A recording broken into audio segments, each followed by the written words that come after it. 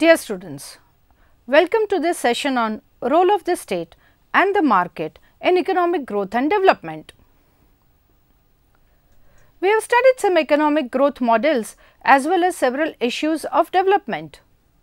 We concluded that investments in physical and human capital as well as in research and technology development are necessary to enhance the pace of economic growth and overall economic development. We also learnt that countries must tackle issues of inequality, poverty and unemployment in order to grow and develop. The question thus arises as to who will undertake the responsibility of investment, research, health and education. Will markets be able to perform these activities efficiently, or will states be able to do so more efficiently? How can markets and state complement each other in the process of economic development and growth? In this session, we shall seek answers to such questions. Let us see the objectives of this session. We would like to review role of markets in achieving economic efficiency. We would like to understand responsibility of the state in directing the process of economic growth and development. To understand how state and markets can complement each other in creating the right environment for macroeconomic success. We would further like to study the role of plans, policies, strategies as well as political interest in the development process. We would also like to analyze the country specific cases of economic growth and development. Let us now see the meaning and functions of a market and of a state in an economy. Market is an organization which coordinates the activities of production and consumption through the forces of demand and supply. From the perspective of coordinating economic activities, the essential features and aspects of market mechanism can be stated as: it coordinates economic activities through a voluntary process where the various economic agents like producers and consumers participate voluntarily in the economic activity. Its coordinating mechanism takes place through the invisible forces of demand and supply. It establishes a non-subjective and non-discriminating equilibrium position where all buyers and sellers or all stakeholders arrive at a mutually acceptable price position. This equilibrium is invisible, but it is a position which the stakeholders would stick to until certain macroeconomic factors change. Those producers or buyers who cannot adjust their resources to fit into such an equilibrium position will leave the market voluntarily to join another market in the long run. For example, buyers who cannot afford to buy a mobile phone instrument whose equilibrium price is fixed at Rs 35,000 will not demand it and will enter the market of an instrument whose equilibrium price is lower. Similarly, a producer who cannot adjust the cost of production within the price which the market for a particular product offers will leave the market to invest resources in some other product. Market cannot make value judgments or normative decisions in fixing a price or in making allocation of resources and distribution of goods. It functions by the rule of rational behavior explained in positive economics. The proponents of market advocated that market mechanism is the most efficient way of allocation and distribution. Adam Smith advocated removal of restrictions on trade in the mercantilist system as an important means of maximizing wealth of nations. According to him, free trade has static as well as dynamic gains over time. David Ricardo and neoclassical advocates of trade championed in explaining the static gains from trade. That is, they were concerned with the efficiency in allocation of resources in the given time, while overlooking the wealth accumulation over time because of trade. The neoclassical theorists relied upon the demand and supply intersection to explain market efficiency. Alfred Marshall proposed the equilibrium consumption at equality of marginal utility and price rather than the equality of cost and demand supply. This is because supply is determined by marginal cost, which increases after a certain point, and demand is determined by marginal utility, which diminishes continuously. Therefore, more efficient equilibrium consumption is determined by equality of marginal utility and demand, and not the one determined by cost of production. Now, let us see what is a state. State is an organization which has legitimate powers to direct economic activities by forcible rule. In this sense, the coordination process of a state is modeled on some features as legitimate coercion. Its coordination process is conducted through policies and plans. It plans after making normative judgments. Provisions are made after making value judgments about development of all people and all sectors. If some people are deprived of resources to become part of a market, the state plans to include them in the process by deliberate action. For example, if some people cannot afford to get education or buy health facilities, the state will make provisions to include them for free by offering subsidies. Rational decision making is complemented by value judgments. For example, though every government understands that trade is a benefiting activity in development, they balance international trade activity by imposing trade restrictions in certain areas where subjective decisions are required in national interest or where protection of domestic industry from foreign competition is required. Though Adam Smith was a propagator of minimal government activity, he advocated role of government in raising income for supporting the political and administrative functions and for maintaining the sovereignty, for maintaining highly efficient public institutions which support people and their activities, and to prevent exploitation of one person by another. He advocated that the state must perform these functions and indulge in certain public works besides performing the law and order function of a police state.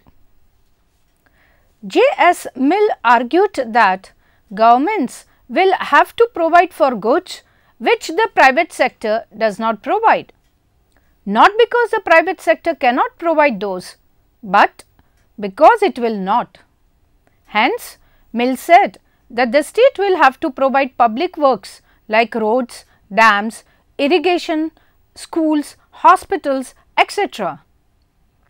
With J.M. Keynes, attention of economic thinking shifted significantly from role of markets to the role of government in maintaining economic stability.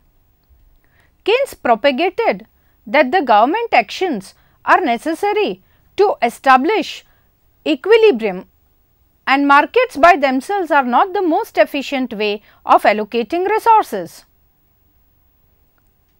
Let us now see reasons for market failure.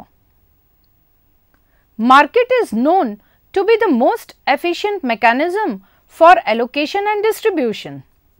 However, markets are known to fail definitely in making just allocation and distribution under certain situations.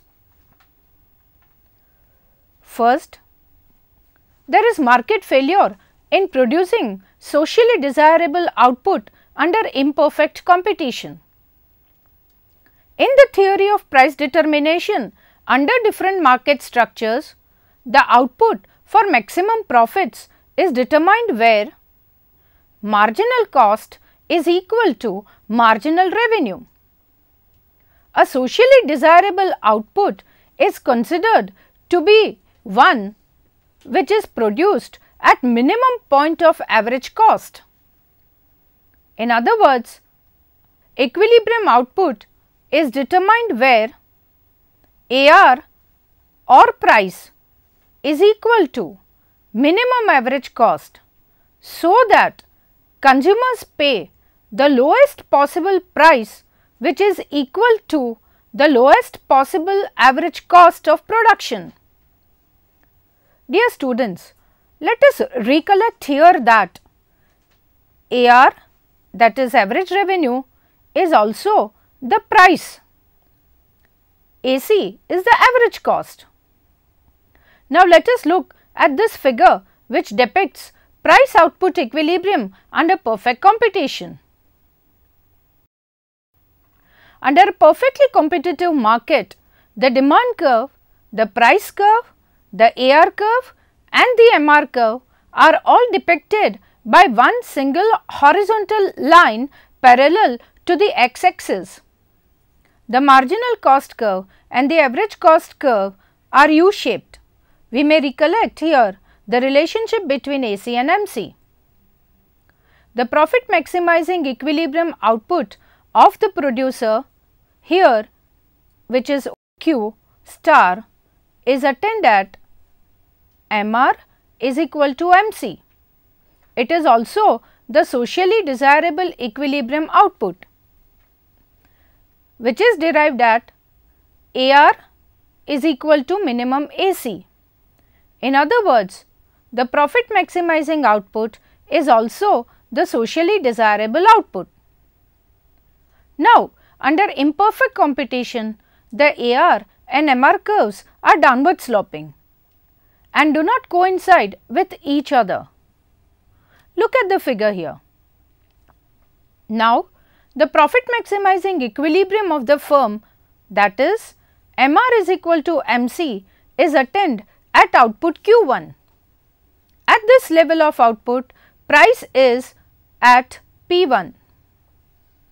But this profit maximizing output is lesser and price P1 is higher than the socially desirable level of output and price. The socially desirable level of output is Q2, which is determined at minimum level of average cost, which is C star. However, under imperfect competition, the producer will not produce output till Q2, as it is not the profit maximizing output. Hence, in such markets, supply of output is lesser and price higher, and hence consumer welfare is lower. The second failure of the market arises when goods have zero marginal cost. There are goods for which the supplier faces zero marginal cost once they are produced. Now, a profit maximizing producer in a market will want a price from every additional buyer, as she must meet the marginal cost of production. But if the marginal cost is 0, then the producer may not be able to charge any price by the free market rationale. Hence, a private producer may not be interested to produce such goods under a market regime, and state will have to produce such goods. Francis Better explained this phenomenon. For example, if a radio or a television transmission center is set up in a region, there will be no additional cost of supplying the transmission from one viewer to the second to the third and so on. Till the signals can be received in the region, the owners of new television sets will be able to view programs. It will be difficult for the supplier to charge an exclusive price from the viewers. Hence, such centers will be set up by the state. Third, markets also fail in providing goods of collective consumption with non-exclusion. There are certain goods which are demanded jointly or collectively by many people. An exclusive demand schedule for a single individual does not exist, and hence a private producer cannot charge an exclusive price and the individual buyer will not be willing to pay an exclusive price. For example, the demand for a concrete road in a particular locality will be a collective demand from the residents of that locality. However, a new person who comes to reside in the locality or a person not residing in this locality cannot be excluded from using this road. Hence, it is difficult to charge an exclusive price or exclude anybody from its use once such a good is provided for. These are called goods of collective consumption and have to be provided by the state and therefore are called public goods. Fourth, markets also fail in case of goods with externalities. Production can have negative and positive externalities. Producers produce goods for profit maximization, but it may be in the interest of the society to produce more of the goods which have more positive externalities and lesser of the goods which have negative externalities. Private producers produce goods for their own profits and do not consider the externalities. Hence, the state must intervene to regulate the production of such goods considering the externalities. In other words, the amount of goods produced by efficiency of markets may not be a socially efficient production. For example, research may have very high positive externality, but may have low private benefits, and hence a private company may not spend high amount on research activity. Hence, the state will have to invest in promoting research activities. We can quote several examples of polluting industries whose production must be regulated by the state to reduce the negative externalities. Fifth, markets also fail in case of pure private goods sometimes. Markets can fail even in efficiently providing some pure private goods, as in real situations information is never perfect. Markets achieve efficiency in allocation and distribution only when complete and perfect information is available to buyers and sellers. When the demand schedule of a buyer and the supply schedule of the seller are determined by incomplete market information, their intersection does not result in the most efficient equilibrium. For example, common people may not know the quality of technical goods like medical products or services, and those of professional services like those of lawyers. Hence, they end up paying higher prices than what they should actually pay. On the other hand, an illiterate farm labourer may not be aware of minimum wage regulations and may end up accepting much lower wages than what the wage regulation directs. Hence, such labourers get exploited. Let us now see how and when states fail in economic activities. Just as markets fail, the state systems fail too.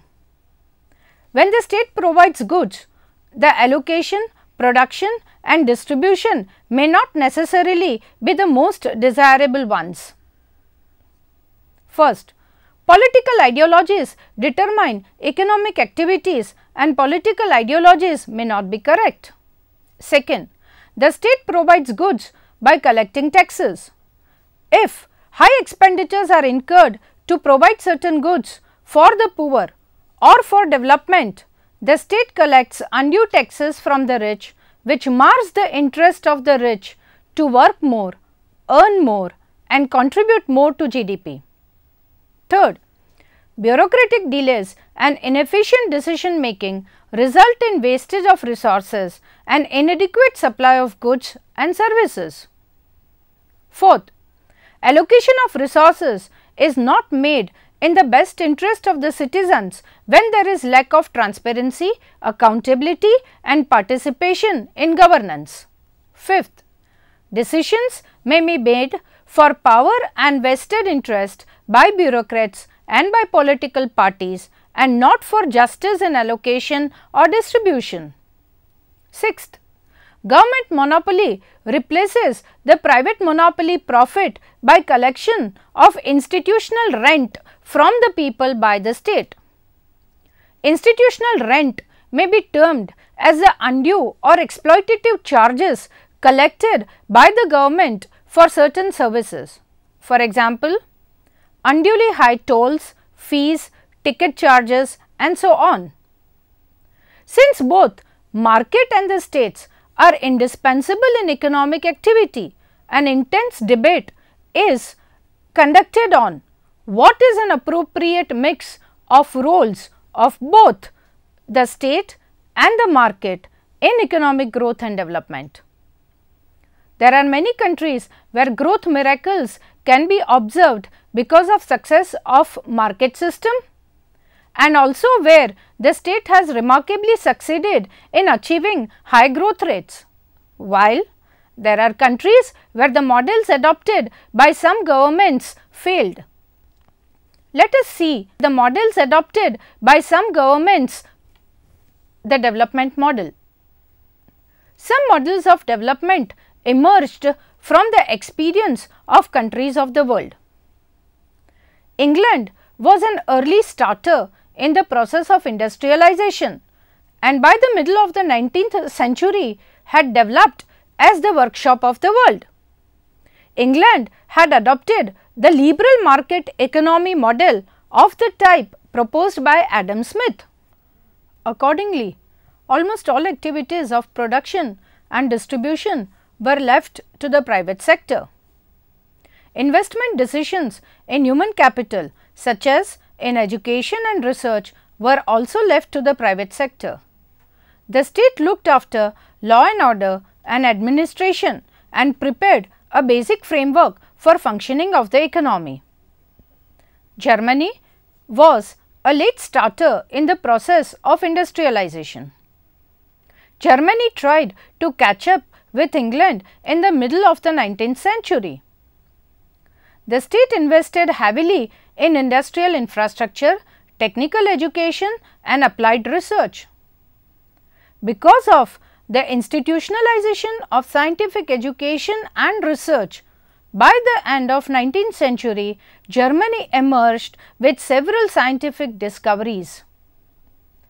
In some areas of invention, the discoveries by Germany were stated to be 2.5 times greater than in England, and in certain areas 60% of the original research took place in Germany. At the same time, Germany imposed tariff barriers against imports of manufactured goods according to Frederick List's thesis of infant industry protection. This development strategy of Germany resulted in accumulation of tangible and intangible capital and growth. Let us now see the model of populism adopted in Argentina. Populism developed in Europe and North America to protect the skills and employment of peasants and artisans, which were threatened by modern industrial development. The state developed strategies to protect them. Between 1946 and 1955, Argentina adopted a populism model and promoted nationalistic policies such as protection against imports of manufactured goods, foreign exchange control, and nationalization of foreign enterprises. The labor laws and social security systems were strengthened. The result was that the number of labor union members increased from 500,000 to 5 million during that time.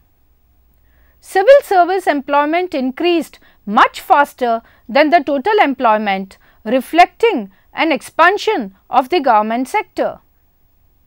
Under this populist system, the state was the last resort for employment to all common people, graduates and school graduates. However, by the end of 1950s, such models collapsed in all countries that adopted them.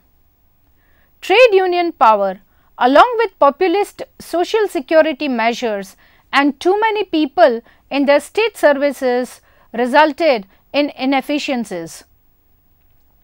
Dear students, we know what happened with the model of central planning.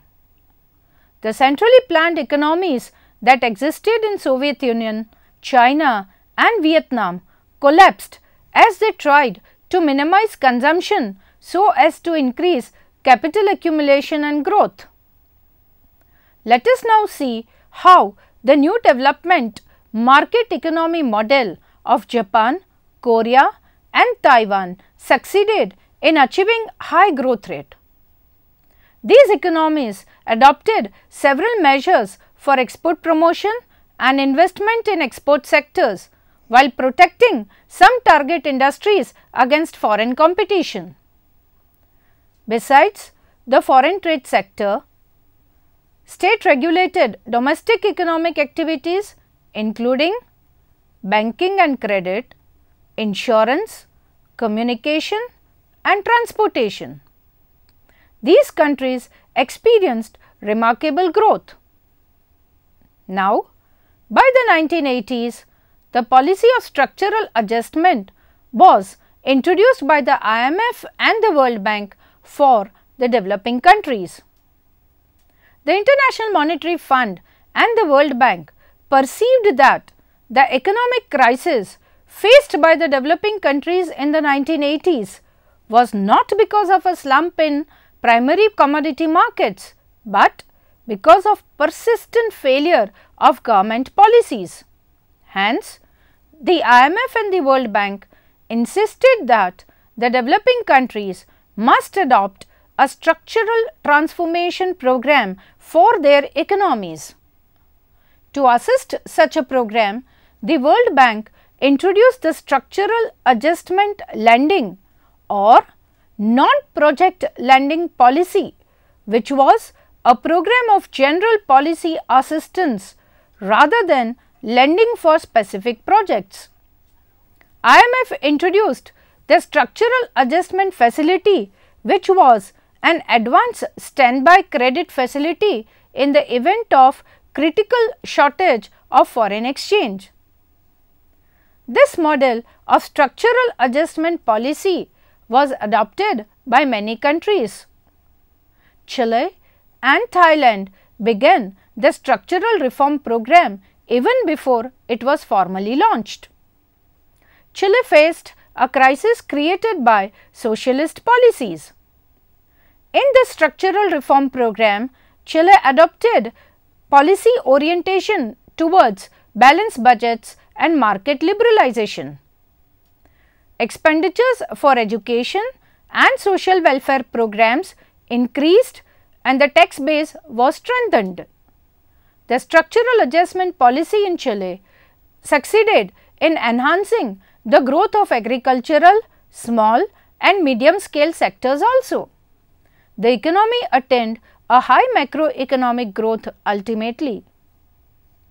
Friends, let us summarize that in today's session, we have studied that neither free markets nor extreme state controls lead to long-term growth and development. Several practical development models have been adopted by various countries of the world. Their experience teach that growth is a result of right amount of state intervention in regulating markets, right kind of policies and efficient markets. We must remember that with changing economic scenario in the world and during different phases of economic activity, countries must reform their growth strategies. Political will and political processes affect economic growth and development. Thank you.